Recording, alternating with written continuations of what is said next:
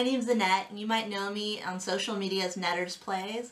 Well, today I'm going to talk to you about the games that I acquired and give you my first initial impressions for the month of April. So I acquired quite a few games, but this time I actually did manage to play a lot of them. So I'll have a pretty brief, detailed review of all these games. And not only that, I'm also going to talk to you about the games that I didn't manage to play, but give you my general first impression about the artwork, the components, and such. So yeah, let's get to it. Alright, so before we start with my initial acquisitions and impressions video, I want to give a small brief shout out. And this is going to be for Mandy from To Die For Games. I'll put a link below. But she actually sent me this cool tie. It's a Space Invader tie.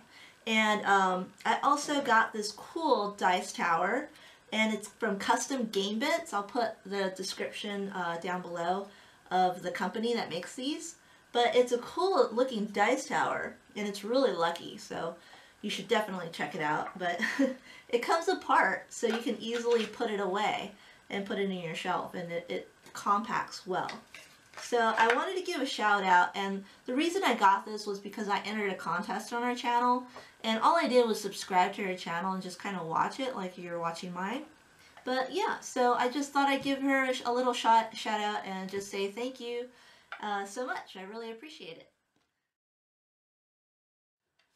So now let's go over the games that I didn't manage to play this month. So it's just due to my lack of time getting these games on the table and such. So first I'm going to talk to you about Hanafuda. It's a Japanese flower card game, and it's basically like a deck of cards, a deck of playing cards. With a regular deck of playing cards, you can easily play a multitude of different types of games, like poker and cribbage and hearts and stuff like that.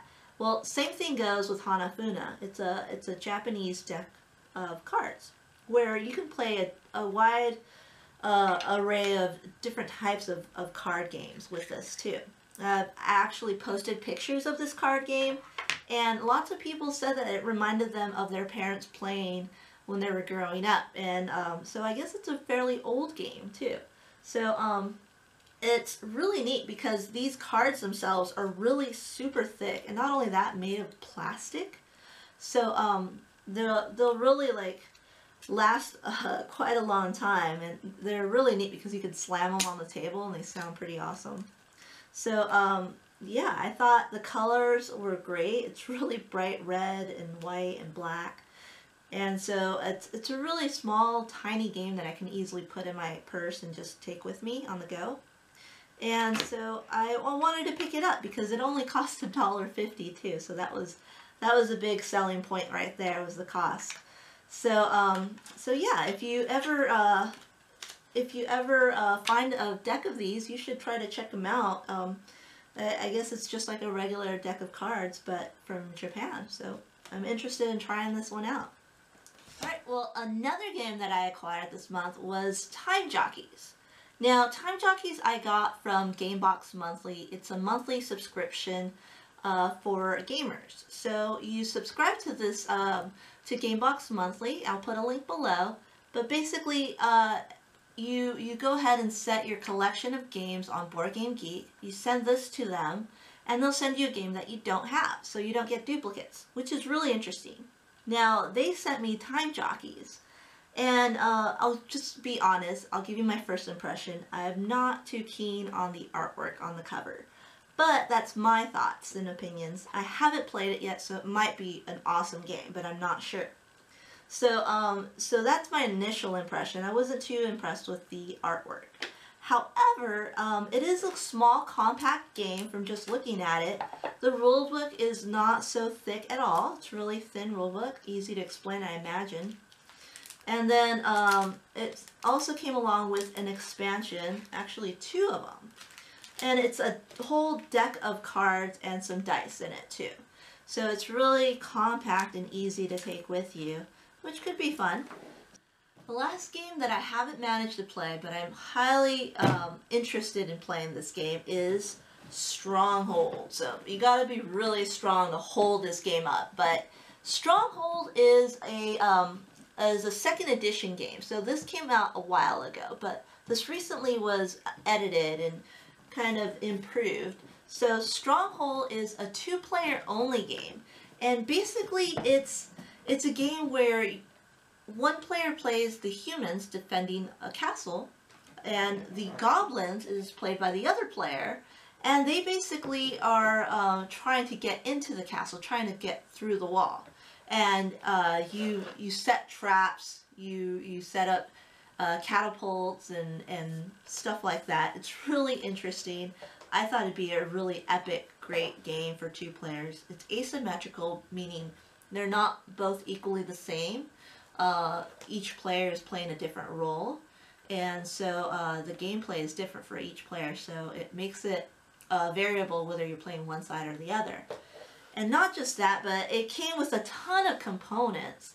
It's great. It came with like these little itty bitty cubes themselves, which are so cute. But not that, just you came with a whole bunch of little tiny archers and such too. But the main thing that I was easily impressed upon was the game board itself.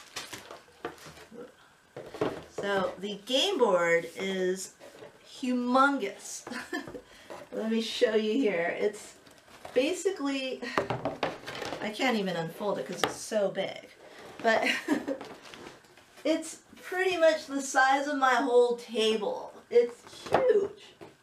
I can barely see over it, but yeah, this is an impressive game I can see from just opening it. So I'm highly interested in playing this game. I haven't had the chance of learning it yet, but definitely something I had to pick up, and I'll let you know in the future what I thought about it. Alright, so now that I finished part 1 of my acquisitions and impressions, I just wanted to go over the games that I did not manage to play this month. Now part 2 is going to be the list of games that I did manage to play for the month of April that I acquired too. So I'll give you my general overview impressions of them and kind of just continue on from this video. So go ahead and just click somewhere, and I'll put it somewhere, I don't know where, maybe right here next to this guy right here. So yeah, go ahead and click on that, and then we'll go ahead and I'll show you the next video, part 2.